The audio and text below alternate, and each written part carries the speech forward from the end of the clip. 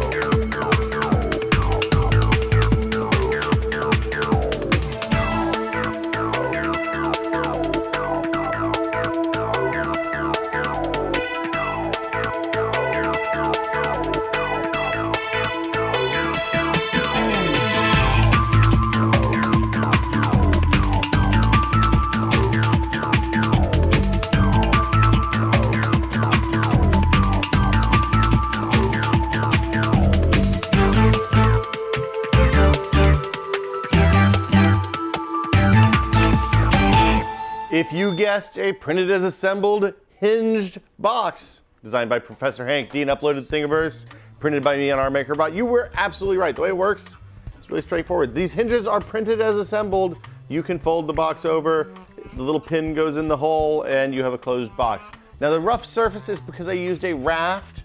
A raft is an object to make the bottom layer a little bit easier to print on. It evens out the slightly unbalanced build platform. But then you also have to scrape it off the outside of the bottom of whatever you print.